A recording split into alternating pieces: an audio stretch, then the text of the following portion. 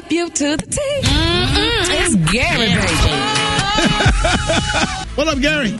Good morning, Ricky. Good morning, America. Good morning to you. It's Tuesday, a beautiful day in the neighborhood. And here's what's happening in celebrity news, y'all. Nene Leakes, y'all. She is speaking out, and this girl is still talking. And something is going to change. I can feel it in my spirit, y'all. Now, they're saying, y'all, that Nene Leakes says, y'all, that she has Real Housewives of Atlanta group text, y'all, to prove racism, y'all. And, honey, they're saying she is slamming her manager for discrimination. Now, they're saying that Nene is calling out her manager. She called his name Stephen Grossman, if y'all don't know who he is by name. And they're saying she's firing a warning shot to Bravo as she continues her fight against inequality against black women, y'all, in reality TV. Now, they're saying, honey, that Nene tweeted this out the other day, and they're saying that, honey, she said, you can't turn on your teammate and get away with this, honey. She said, at Stephen Grossman, and so on. And suppression, she said, in retaliation, discrimination, unequal pay, devaluation against black women is real. She said, it is painful and it definitely hurts, and she's going to fight for all the women's rights, y'all. She said she's definitely going to do it.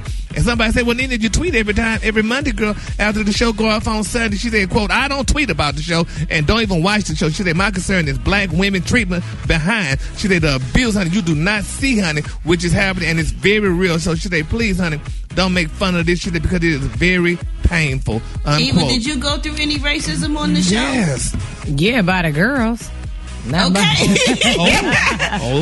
Okay. I went through racism by the girls because colorism is a real issue in our community, and they thought because God made me a little more fair that I thought I was better. So I would dealt with more racism with the cast members than the actual executives that worked there and paid me handsomely.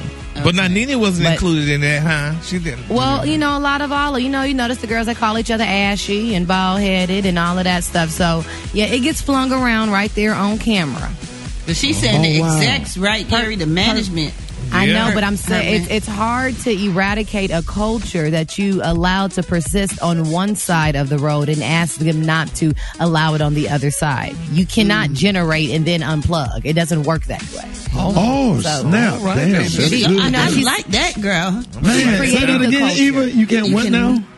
You cannot generate it and then unplug it when it no longer services you. You're the one that started it, and now it don't service you, and now you're mad at it. But baby, you the one started the train. I read between that line. I'm gonna go ahead and digress. And I'm mad at it. Say what, Brad?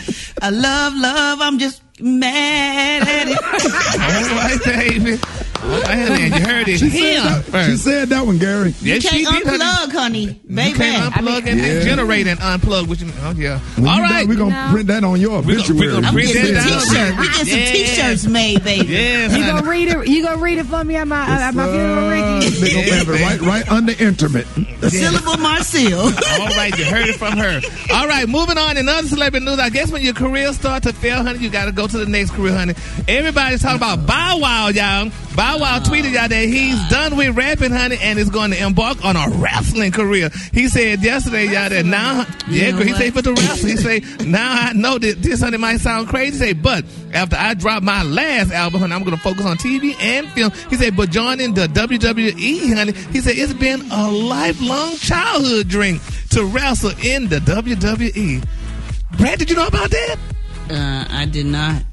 Well, now you do, baby. I did not, but aren't those usually like bigger dudes, big old buff? That's discrimination. The women are big. That's not discrimination. That's discrimination. I don't really watch it, so I don't know much about it. I'm asking. I'm not. You don't have to be big to wrestle, honey. I don't know. I don't watch it, so I'm asking you. I'm thinking of The Rock, Hulk Hogan, right? The Rod Piper, like all the ones I used to see. They were bigger. Roddy Piper.